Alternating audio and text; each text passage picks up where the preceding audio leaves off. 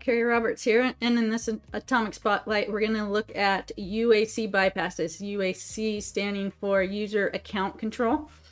Let's show you what that is to make sure we're all on the same page. So you have probably seen this before, but when we run something as an administrator or try to install something, like here we'll run PowerShell as an administrator, this prompt that we get is UAC, User Account Control. So we can say yes or no. This is just a warning for users that something is going to run with full control of the computer. So if you weren't expecting this thing or don't trust this thing to do stuff on your computer, you wouldn't want to say yes. So this UAC gets in the way for attackers and malware because they want to run stuff with elevated privileges, with administrative privileges to perform their hack, and they don't want this user account control to pop up here because it's suspicious, and if somebody doesn't click yes, then they won't be able to run their code.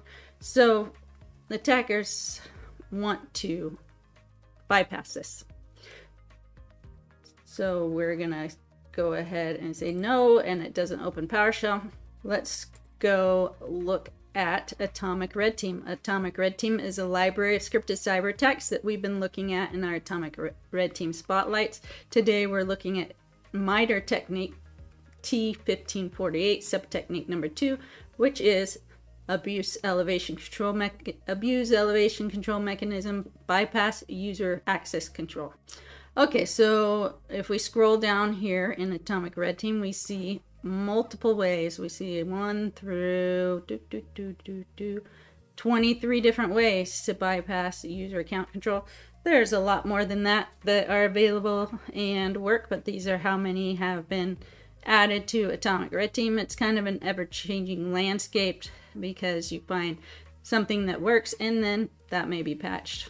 So let's see. Today we're going to look at bypasses executed in a way that they were implemented in a project called UACME. So if we look at this test number 10, it's UACME bypass method number 23. And there's a link in here to the UACME project. It's a GitHub project by Firefox. I have that open here in this other tab. And what this is just a library full of UAC bypasses implemented into a single executable. And when you run this executable, there are, you can tell it which method to use.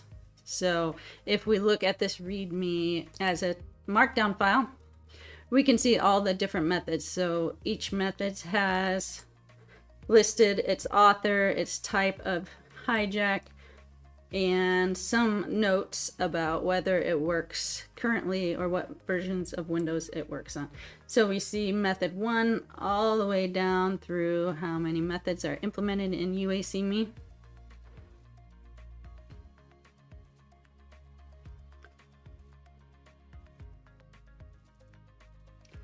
Wow, 76. So that Atomic test number 10 that we were looking at implements method 23. Let's look at that one. So method 23 is authored by Leo Davidson. It does a DLL hijack.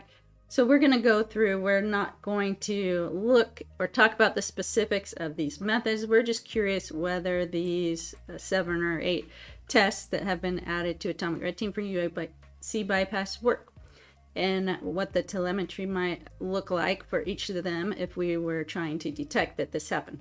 So UAC bypass is something, sometimes you get some legitimate scripts trying to do the bypass so that they can do their functions, but many times if you see a UAC bypass, it's an indicator of malware or an attacker in your environment. So it's something we want to keep an eye on. As we noted, there's only a handful of the UACME bypasses within Atomic Red Team. They're some of the more popular ones that at the time they were given to Atomic Red Team were still functioning on updated OSs. So let's check that out today to see if they're still working. So to do that, we're gonna open PowerShell. We already have Atomic Red Team installed and the Invoke Atomic Red Team execution framework, which means we can use the command invoke atomic test. We give it the technique number T1548, subtechnique number 2, and let's say show details brief, just to list all the tests we saw on the web. And we see the 23 tests, and we're interested in all the UACME bypass ones for a demo today. So we see method 23, 31, 33, 34, 39, 56, 59, and 61. Let's take a look at test number 10, our first UACME bypass test. Test number 10, and we'll show the full details. Okay, for this one, it's again Leo Davidson, method number 23 from UACME. And all it's going to do is run this executable that's been compiled with only method number 23 in it. So we just run that executable, it runs method 23. So we could copy and paste this out into a command prompt, or we can just use our execution framework to do that. Run that executable for us. So let's take off the show details and see what happens when we run this test. Oh, before we do that, I do want to show you in the details that there were some prerequisites down here. It says the UACME executable, so this 23 AKG 64, however you pronounce that, needs to be on disk in the expected location, which is temp UACME. So if we do a listing of the temp directory,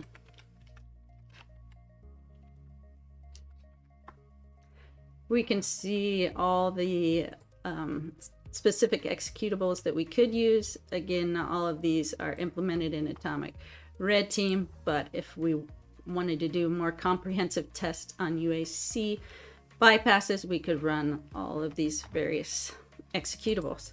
So we have all that here. If we didn't, we could run this command that we had before. Instead of show details, we could say get prereqs, and it would download a zip file from Atomic Red Team with all those executables, unzip it, and then we'd be ready to go. So let's go ahead and run test number 10, which is UACME bypass method 23. And we get an administrative, actually 2 administrative command prompts come up, and there wasn't any UAC bypass that needed to be run. So if an attacker was using this method, they could have called this command prompt with some parameters of the commands they wanted to run, and those would run as an admin. We also get this kind of leftover event viewer that popped up, a byproduct of this method. So that worked as a UACME bypass. Let's step it up to test number 11, a different method of UAC bypass. And here we get 3 administrative command prompts, and that works.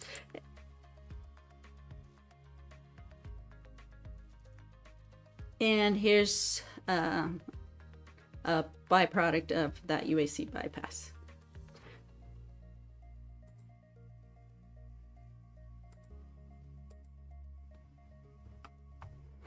Okay, let's try method number 12.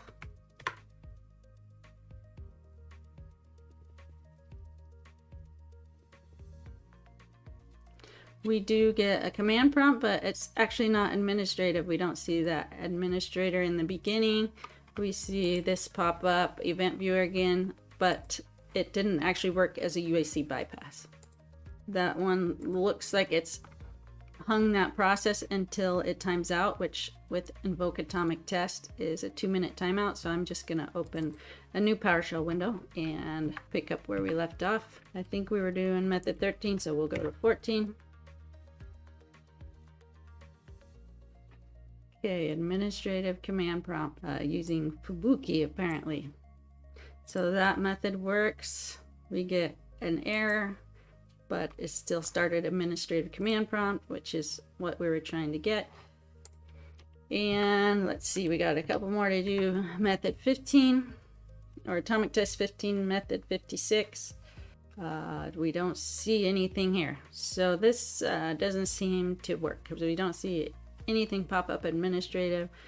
So we move on to 16. Administrative command prompt. And the last UACME bypass that we were looking at today, executing with Atomic Red Team, is atomic test 17, method 61. And that one works too. So it looks like, how many tests did we have? We had 1, 2, 3, 4, 5, 6, 7, 8. So of the 8 methods, it looked like 6 are still working. And with the automation in Atomic Red Team, we could easily emulate this and use that to build and test our detections.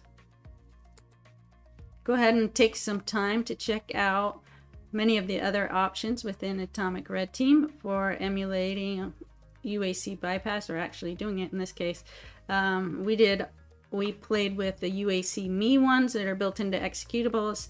These other ones, just instead of executing a UAC bypass from an executable, a custom executable, they just call the commands directly to do the bypass, like from the command prompt or PowerShell. So lots of great things to look into here. These bypasses are very common in malware, so it's a good thing to be familiar with and watch for. That's it for Atomic Spotlight today. If you want to learn about all things Atomic Red Team and attack emulation, check out my course on attack emulation from Antisyphon Training.